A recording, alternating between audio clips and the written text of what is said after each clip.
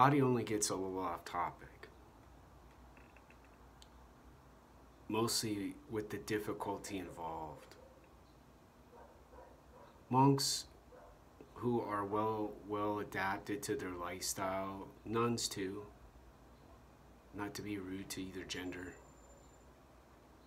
or just someone who's very spiritual with very good practice.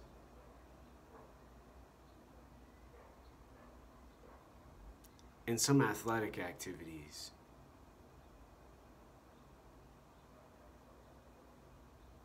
Going bodybuilding and slamming weights and spilling stuff and eating.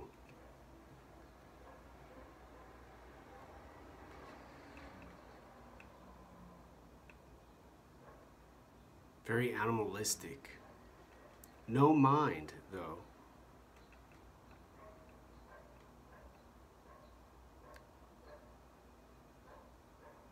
Primitive, very, very primitive, especially in nature. No mind, though.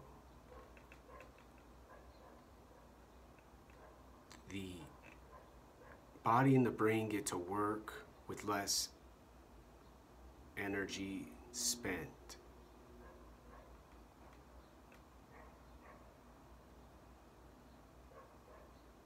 Accomplished with achievable goals,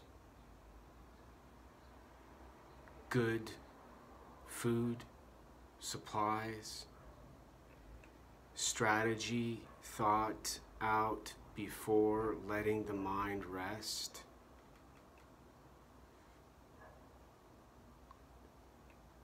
And staying humble. An important part of me practicing no mind. Not being addicted to substances. And also appreciating the benefits of stimulants. Some beer, some wine, caffeine stimulants, ginseng too, supplements.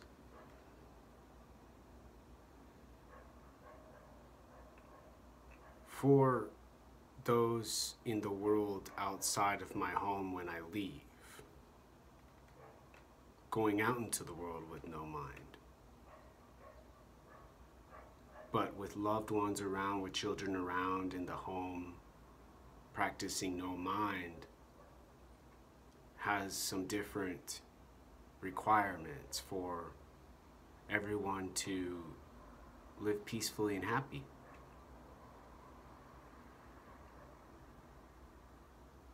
To keep the narrow focus though, for me as the example,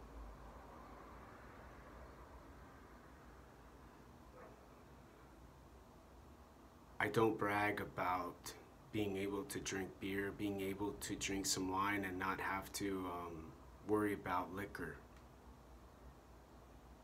Some people just have to have the liquor, have to have that strong,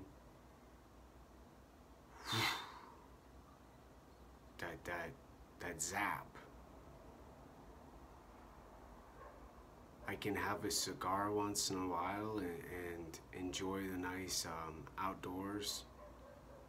I can even have a little small amount of marijuana for my back. When I finish a book, sometimes that's my reward, is I'll get a small amount of marijuana. Here now where it's legal, but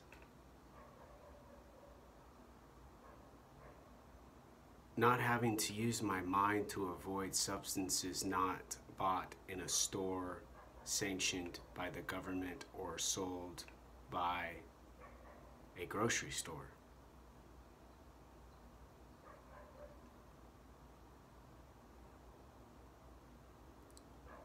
And there mostly are the limits for no mind, knowing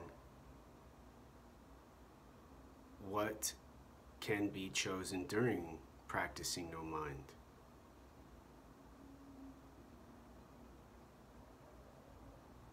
And preventing some sort of stimulant, crazed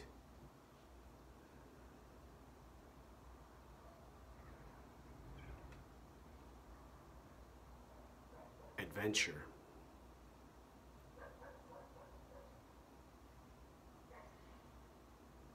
For the benefit of the strength afterwards.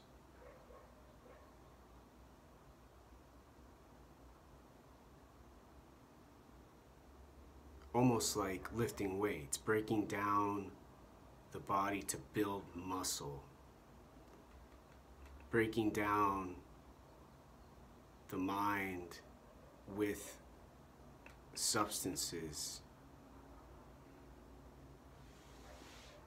and stimuli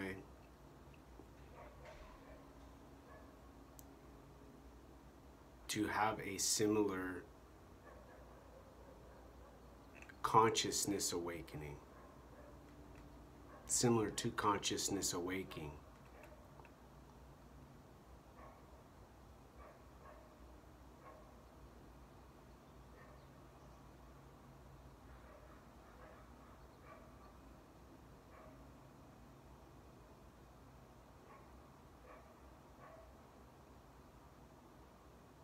Kind of like boot camp, also, for the military.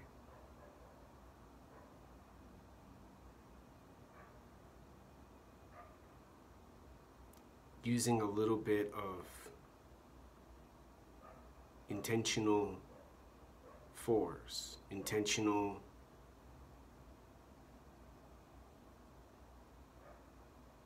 focus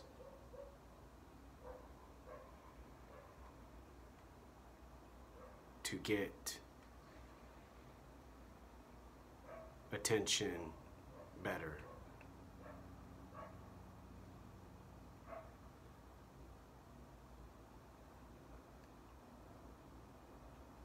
A much more rigid, a much more sharp, a much more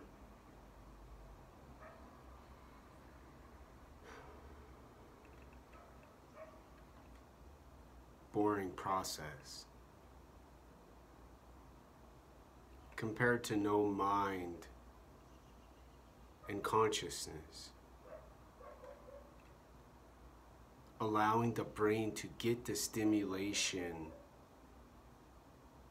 from the light behind me, from the light in front of me, the sound outside the window, the sound of the ringing in my ears.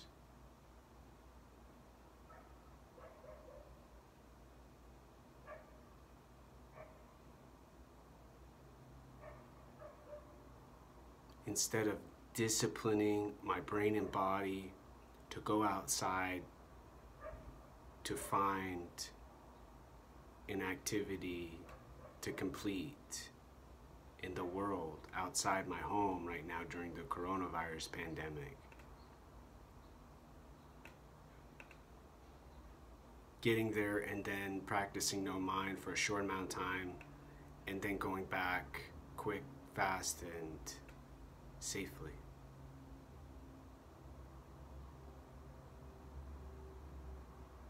They accomplished the same goal, except the time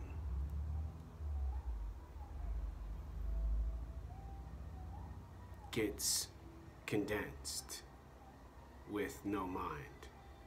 Train, no mind. No mind, no mind, no mind, no mind. And training being kind of the, getting the brain to zig and zag and zoom and go boom boom to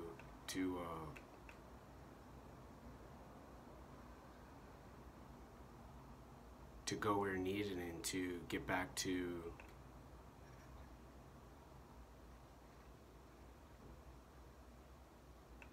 the house, to home.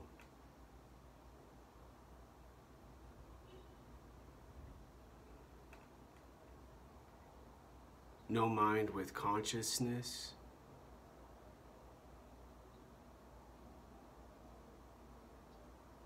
Breathing in air and seeing the light move with the brilliance of a movie.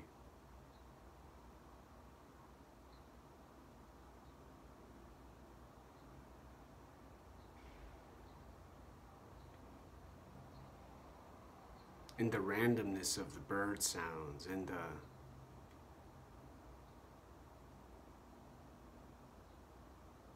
mechanical noise from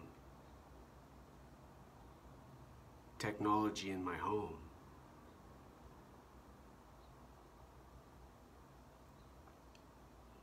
There's less worry about the cars, the sounds, the fright, and the scariness outside with the sirens and the people yelling strange words in the middle of the day, the people at night wandering the streets, screaming and yelling, and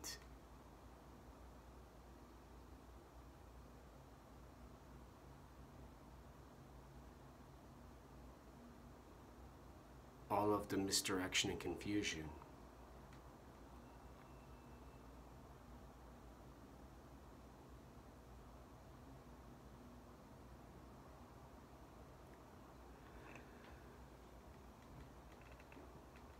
And then the end of no mind for those who want to get back to work, for those who want to start moving fast again, start getting the cancer cured, start getting the coronavirus cured, start saying words on a notepad about learning about consciousness in my book currently, drawing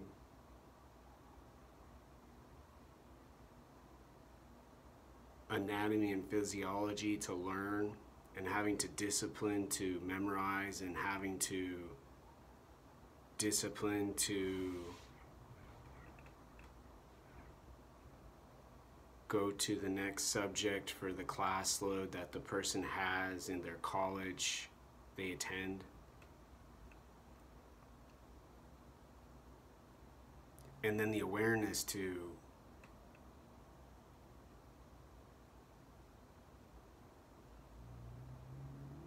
remember, to identify the needs of the body, from what the mind takes from the brain, from what the mind needs from the brain.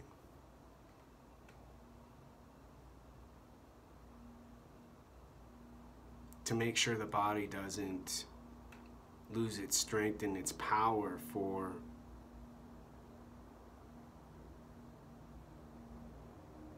a stimulus, a reward, an achievement.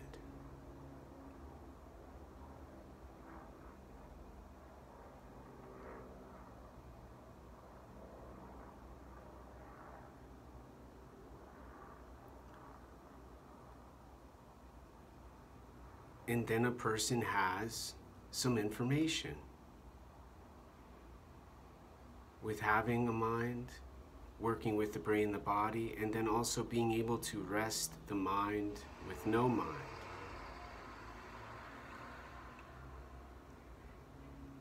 And starting to learn about